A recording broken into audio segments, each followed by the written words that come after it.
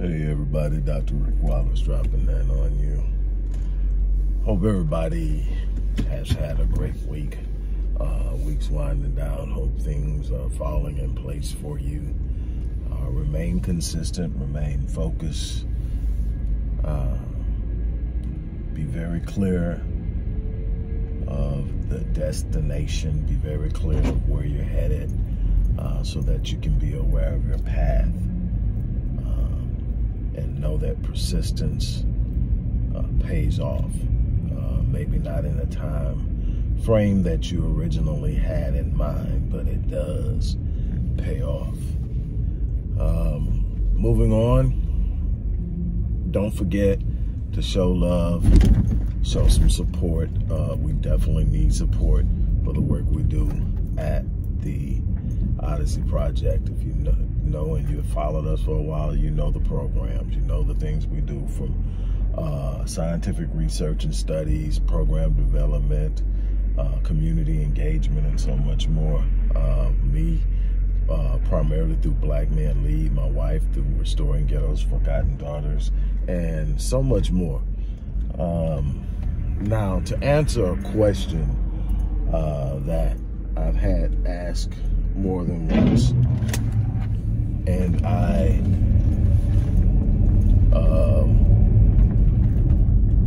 answer it on an individual basis, but I'm gonna go ahead and say it now, and I'm gonna start doing it. For the people who ask, you know, what if I want to support what you do, but I don't necessarily have financial resources, just discretionary financial resources? I definitely understand. My goal when asking people to support what we do is not to put anybody into a financial hardship or to strain anyone.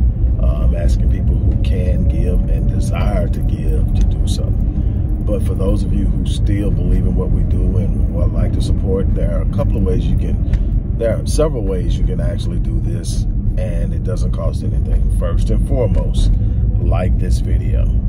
In every video that comes on this channel, click that like button.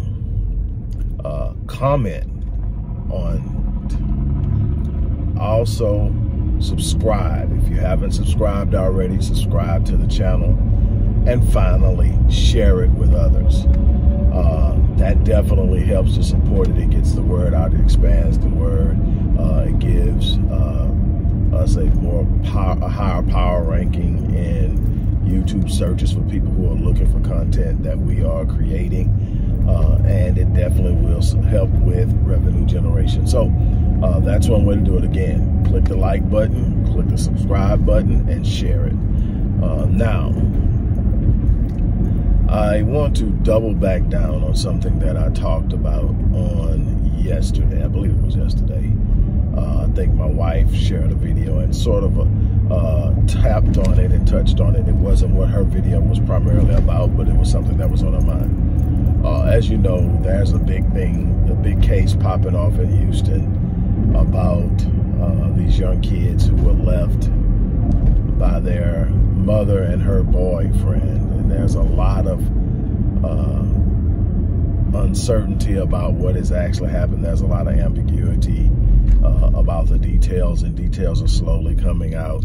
And I sort of just want to bring you up to date on what is currently going on. Now, there's some questions.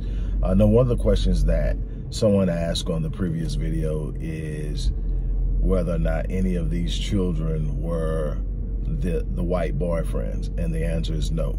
The youngest child she has is actually the child of a Black man whose mother her and the kid stayed with about 5 years ago, and then because of some differences and some disrespect and some other things, she was asked to leave, and she left. So the youngest, from what I can tell, all the kids, the older daughter who was not in the home, I think is 17, she wasn't in the home, and the 15-year-old on down was in the home. One of the kids had been deceased for almost a year, I think ever since November 20th of last year.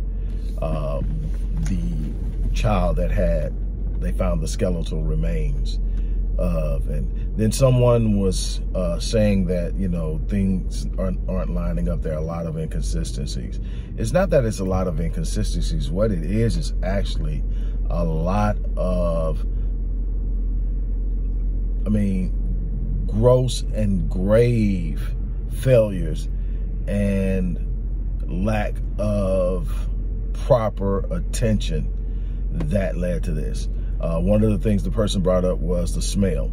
Anybody who has ever smelled a decaying human body knows that that stench is unmistakable and it is unbearable. It is horrible. But do not be mistaken. There are plenty of cases that I've personally studied where people have lived in the house with dead bodies until the dead bodies had decayed and completely stopped smelling. That long, years. There's a woman who literally killed her husband, put him in a container and kept him in the house. When they moved, she moved the container. She had the movers pack the container up and take it to the next house. There was a serial killer in, I want to say Cleveland or Cincinnati. Notorious. It was a big case. Black guy was killing what he thought were throwaway women that nobody was going to care about, drug addicts and prostitutes. And he was killing them in his house. And he wasn't burying them. He was just leaving them in a room. And there was so much grotesque stuff that they found when they finally went in there. The women would tell and say, this guy's doing that. Nobody was paying him attention. He's living in the house with those bodies.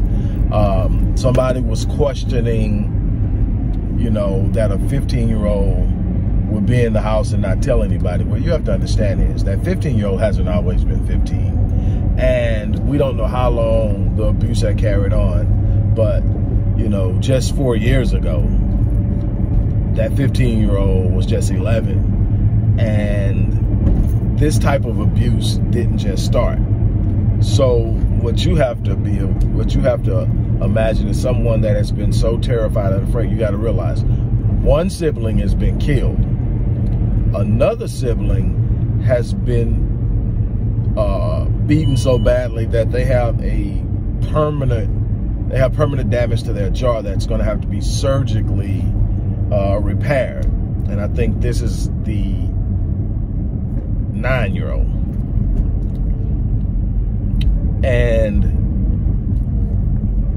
when you have that type of fear instilled in someone, you will be surprised at what they will and will not do. You will be surprised at how many people have been kidnapped. And after a certain point of being held, tortured, and mishandled, were turned loose from their shackles and wouldn't run. Wouldn't say anything.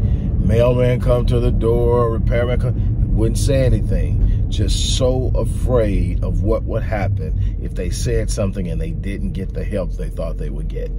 Now you got to realize and think about this. Think about this. Is this irrational fear, or is the fear somewhat substantiated by what we can learn and see in society? If you go back to Jeffrey Dahmer, long before Jeffrey Dahmer got good into his spree, a young Asian kid escaped, ran away, got to the cops, but his English wasn't that good.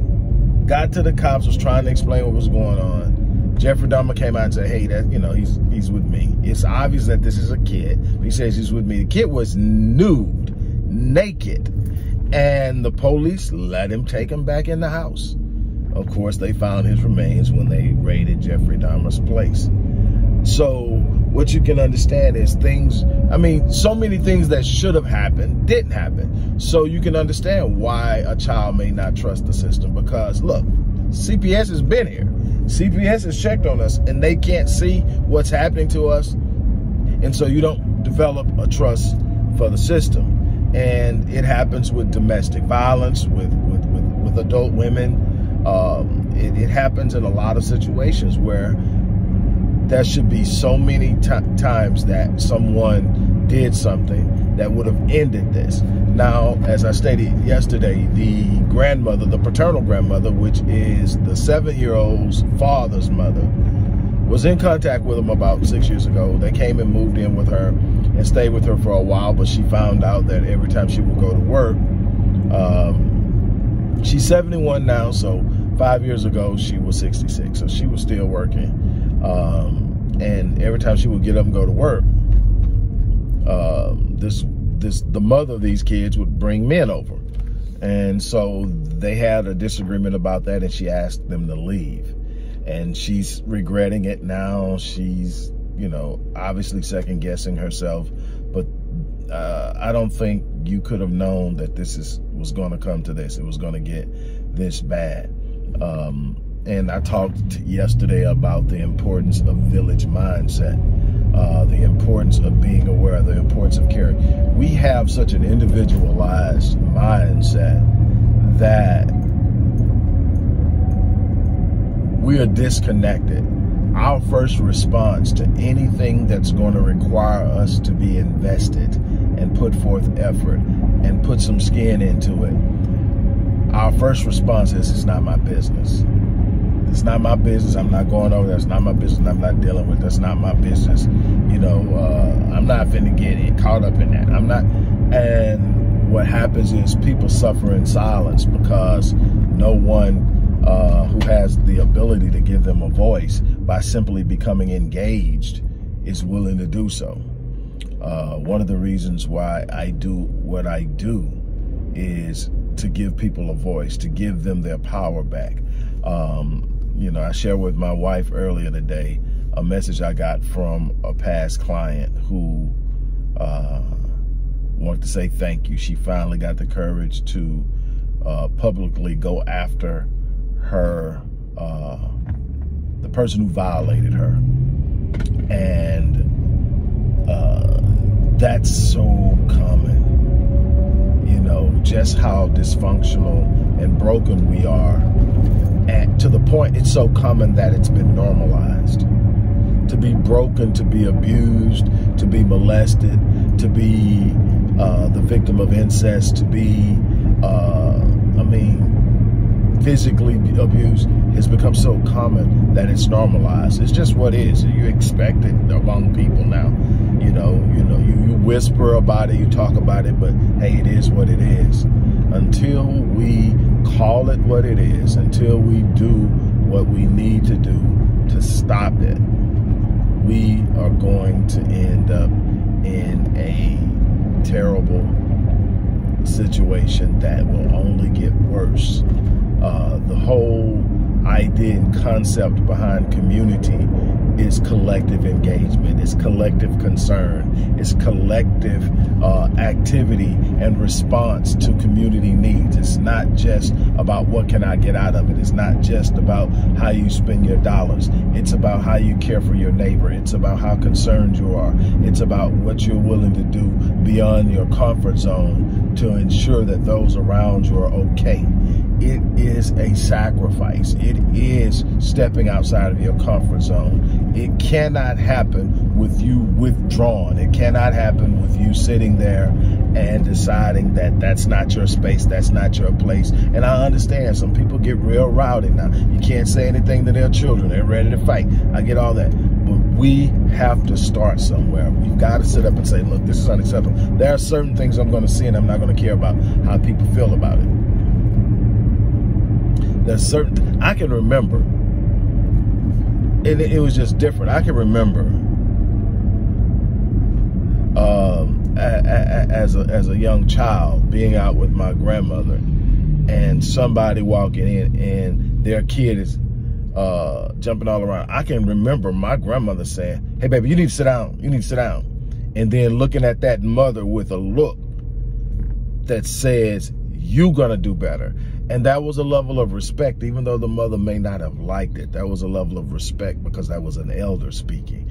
And they understood that. And that respect for elders, the respect and love we need to have for our women, all of that stuff is gone. And we are out here living our lives on our terms. And we actually think that that's freedom. No, that's something that was pumped into our psyche through the disruptive and dysfunctional programming that we see in media, whether it's on radio, whether it's on television, whether it's in books and magazines, whether it's social media, the internet.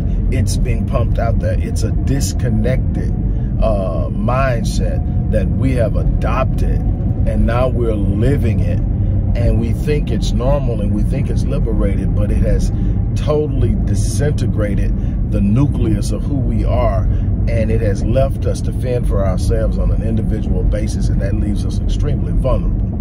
We are going to have to do better. We're going to have to raise the level of our awareness and our connectivity within the community. That's something that we're absolutely going to have to do. I'm not going to hold you any longer, but I just had to really tap into that and talk about it again. So as of right now, the children are with CPS.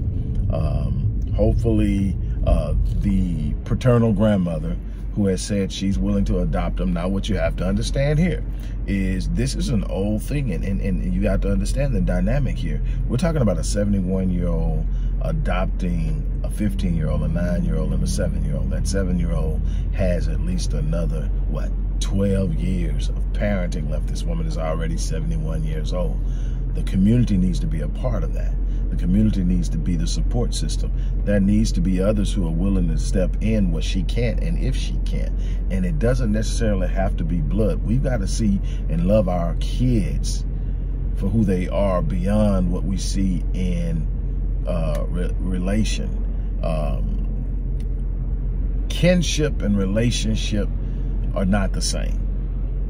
Kinship is the connectivity by way of lineage and genetics. Relationships are the things we build, and there's no limit to the type of relationships and the length of relationships and the depth of relationships we can build. It's the relationships that we develop and build that will have the long-term impact on our lives and the lives of others and this whole world and our communities. And so it's imperative that we understand that we need to reach outside of the walls and the parameters and the constricts of kinship and start to see the world in the light that we're connected, and we're connected as Black people whether we want to be or not. And so we need to start behaving accordingly. We need to start loving. We need to start being a part of doing something that changes lives and changes situations. We need to be really looking to make the lives of the future generation better. And there's a lot of work to be done because there's a lot of brokenness out there. So I'm going to leave you with that. Look, once again, show some love. For those of you who can't show love, hit that like button, hit that subscribe button, hit that share button. On that note, I'm going to get ready to get out of here. You guys take care, and we'll talk soon.